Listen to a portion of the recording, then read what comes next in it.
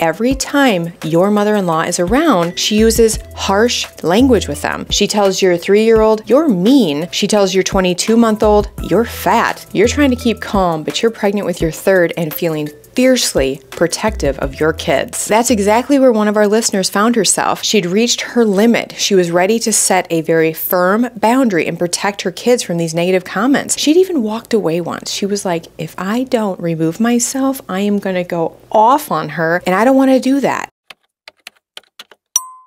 But instead of setting a strict boundary or setting off a power struggle between the two, this listener tried a different approach. One day, her 3-year-old was playing with her grandma, aka the mother-in-law. She got a little too excited and whop, hit her. And the grandma was like, you're mean.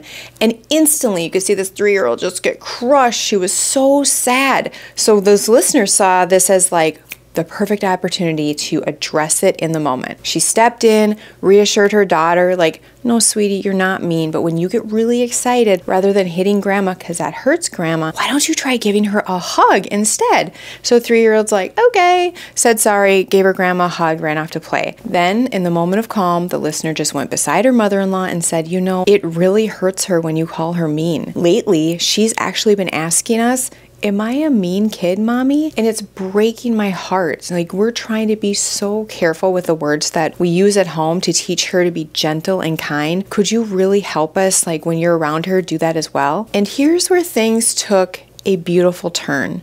Her mother-in-law opened up.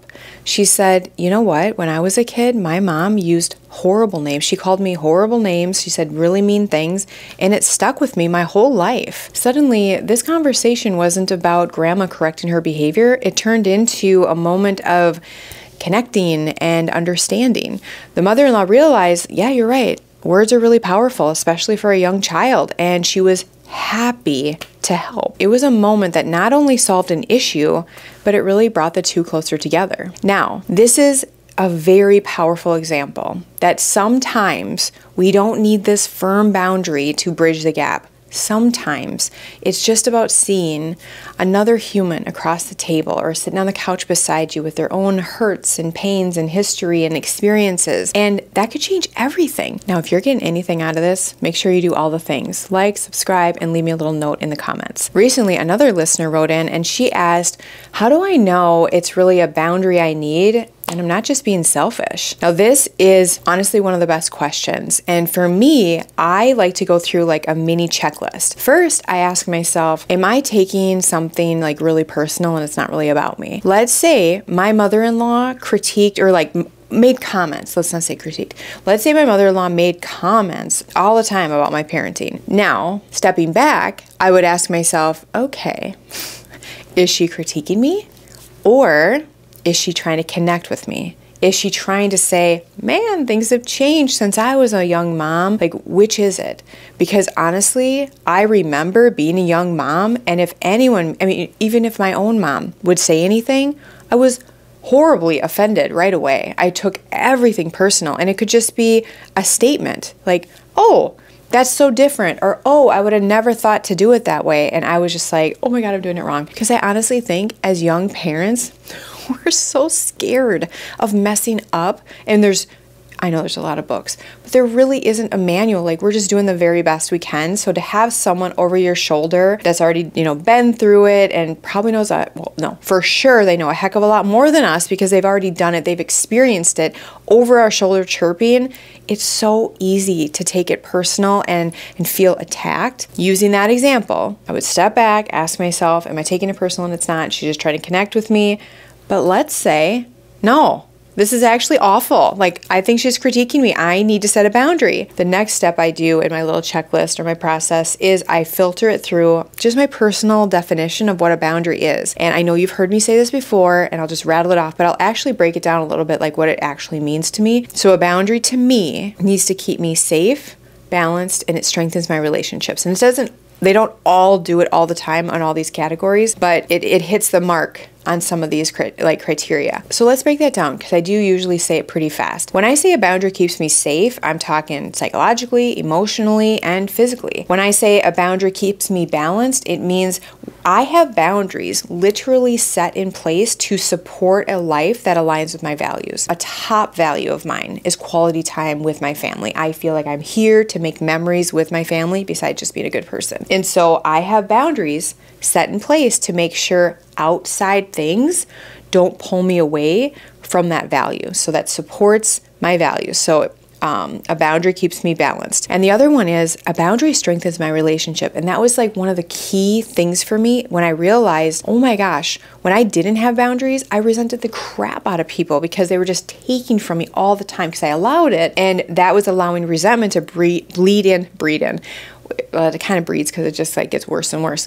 But it was bleeding into our relationship and breaking it down. So again, I run it through my personal definition. Does it keep me safe? Will it keep me more balanced? And will it strengthen my relationships? Let's say it passes, then I know, yeah, this is worth setting a boundary for. But a boundary, as you know, that's just the first step. Minding it on the back end, that's just as important. Like, let's say you tell somebody and they decide, I don't want to respect it. It's on you to hold the line and change your behavior. It's not on them. This mom, she decided, okay, I am not comfortable with grandma telling my kid they're mean, they're fat, and to shut up. If her mother-in-law hadn't been receptive, that mom could have said, okay, Gloria, I understand this is a lot to ask, but it's really important for us that our kids are spoken to with kindness. So if this keeps happening, we're going to have to end our visits earlier, or I'm not even going to be able to leave them with you unsupervised. That is what I mean when I say minding your boundaries. So you said it, that's one part, but then you also have to mind it. In this case though, the mom took a completely different approach. She chose to have a conversation with compassion, and she framed it in a way that we're going to work as a team. Like, we're trying to teach her to play gently, and it would be so helpful if you were on board. And it shifted the tone entirely, so much so that it gave the mother-in-law the feeling like, oh my gosh, I feel seen, heard, and understood.